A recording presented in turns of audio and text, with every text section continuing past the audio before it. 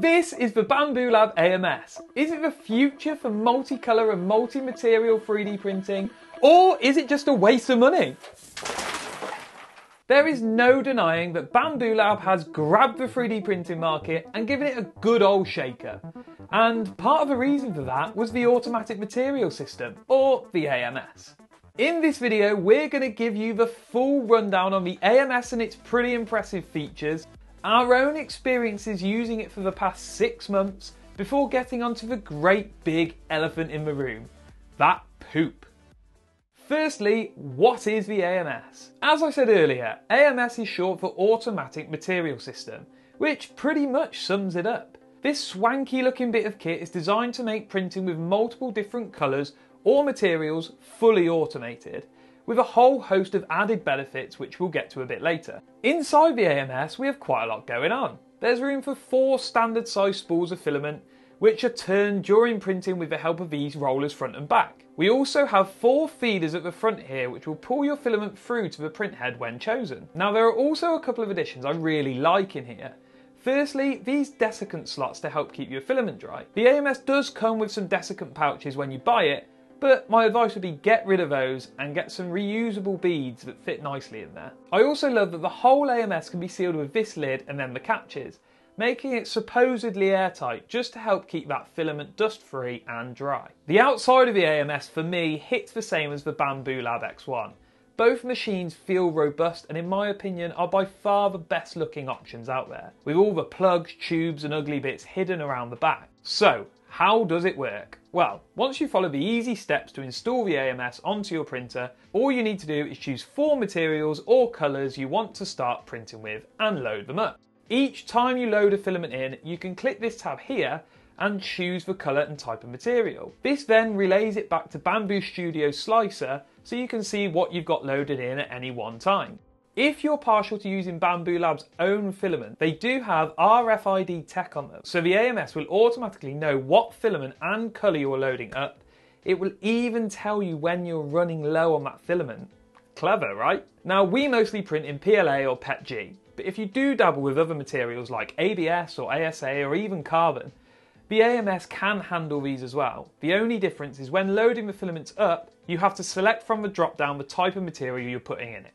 Just remember, you need to swap the build plate to match the material you're printing. Because we don't do it that much, we'd love to know what your experiences are printing with different materials in the AMS, like ABS or ASA, or even just your experiences in general with the AMS in the comments below. But what about everyone's flexible friend? Well, this is my first little issue with the AMS. It doesn't support TPU, or any flexible material in fact. Now, I get it. There are very good reasons why the AMS can't support TPU. Mainly because it's too soft and retraction or pulling of the filament would likely mean it clogs the whole system up. This doesn't mean you can't print TPU, you just need to use the single spool holder on the back.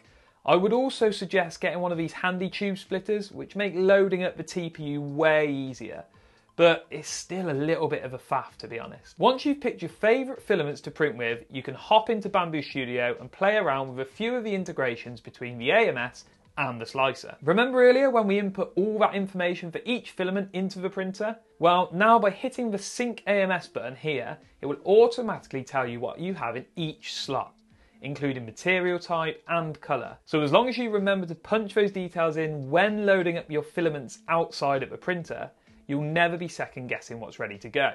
This is really handy if you're like us and your printers are out in a workshop or a garage or somewhere away from you.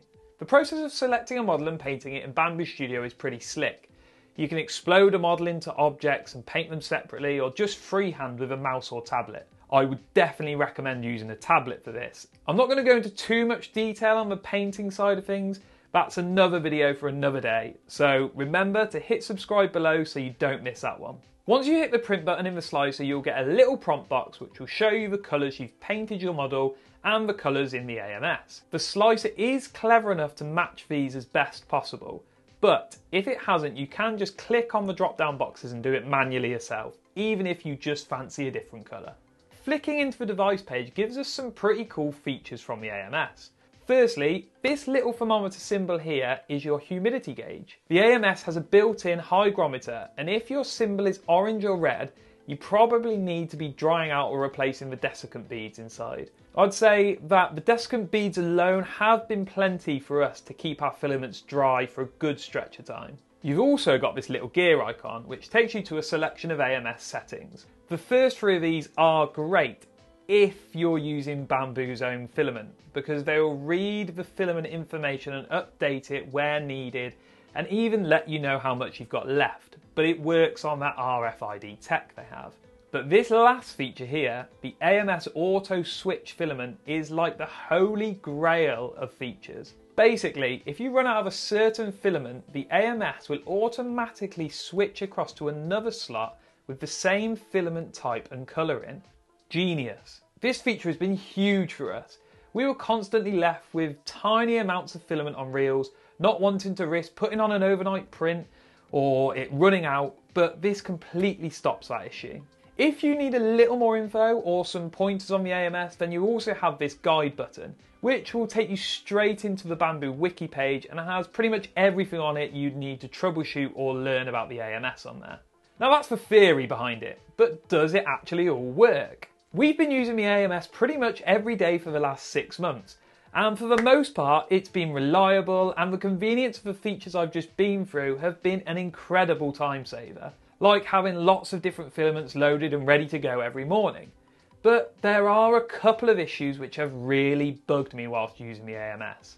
Firstly, the compatibility of various different types of spools.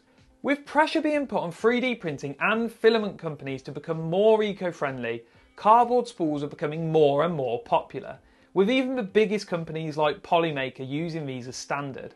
And I definitely back this move to cardboard spools. After all, every little helps. So the fact that we can't use these in the AMS seems a strange decision to me, especially given that on their website, Bambu Labs seem to have environmental impact in mind. Maybe the move was to promote people to using their own brand of filament, which would again raise that whole walled garden argument about this printer. Who knows, but I would definitely love to see some hardware upgrades from Bambu Lab to solve this problem. You can try and solve the cardboard spool issue yourself by printing off some of these spool rings or reusable spools, but you have to print off quite a few of these if you're loading in and out all the time, and unless you're printing them in PETG or stronger materials, these will eventually wear down or just break. However, that I can live with. My main issue, and it is a big one, is that poop. Now before I go into this too much, I know it's not specifically the AMS that causes this problem, more the single tool head system that Bambu Lab printers run. But the main play of the AMS for us is the multicolor or multi-material compatibility in a single print.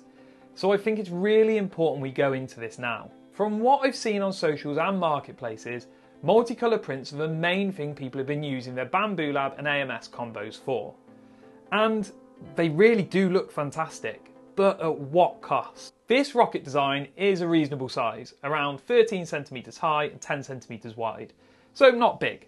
And in single colour, like you can do on all printers, the filament used is around about 125 grams and the time to print is 3 hours. But introducing multicolour into this, and it leaps the total filament used to 600 grams and the print time to nearly 34 hours.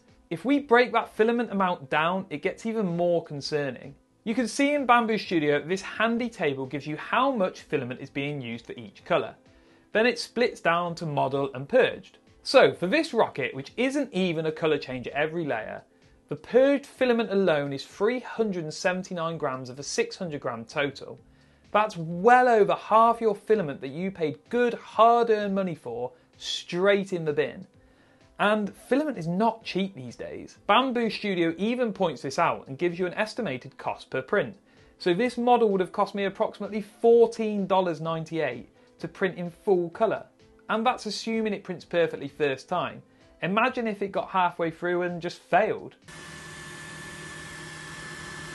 Ah! Yeah, that was pretty tough to take, which leads me on to another issue I have with the waste. The waste channel itself, or that famous poop chute. You've probably already seen various different poop bins you can print for the Bambu Lab, which are great designs, but what happened on this print I just showed you was the chute backed up. Those little chunks of filament or poop that come off during a purge are still quite hot, So if you're firing these into a plastic bin, they can stick to the sides, causing a big clump to form just below the chute, and that will eventually back up and jam the print head, as it did for us. There are obviously solutions to this, like using a bigger tray, or cutting a hole in your worktop and letting it shoot straight into a big bin, or just letting it go on your desk. But not everyone has room or time for this. You can also try and play around with the settings in the slicer to reduce the amount of purge on a print. The flushing volume tabs here shows you how much filament will flush for each filament pair. Obviously, darker to lighter filaments flush a lot more to stop any bleeding. I do normally reduce this to around about 0.8 without any issues. You just need to hit calculate to get the new volumes to go in there. You can also flush the filament into the object's supports or infill, but firstly you need a model to have a decent amount of infill for this, or some supports, and secondly we have had some dodgy results with these settings, with bleeding from the darker colours to the lighter colours being quite bad. The big thing that this wastage issue has pointed out to me over the last 6 months is that the future of multicolour 3D printing still isn't here. The AMS and the Bambu Lab printers can do it, but whilst a model this size produces this much waste, there is still a lot of room for improvement. So what are our options? Well, we don't really have any at the moment. The MMU and palette systems still have the purge issue, and neither are even in the same league as the AMS when it comes to other features and convenience. We have dual tool head printers which can stretch to 2 colours, but this still isn't what we're after.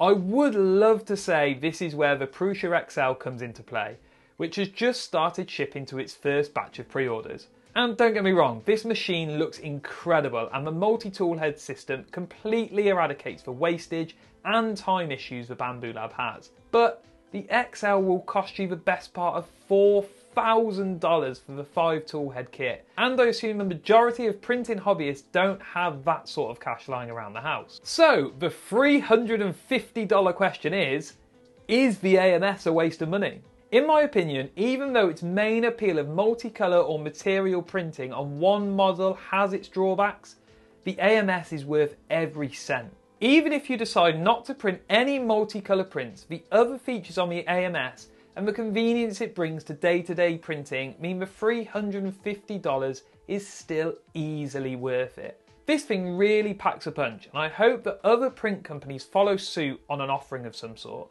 I think I'd pay the money just to have the auto-switching filament feature on my other printers. We'd love to hear your experiences with the AMS and multicolour printing in the comments below. And if you're still here, thanks for watching, and don't forget to hit subscribe for more from us very soon.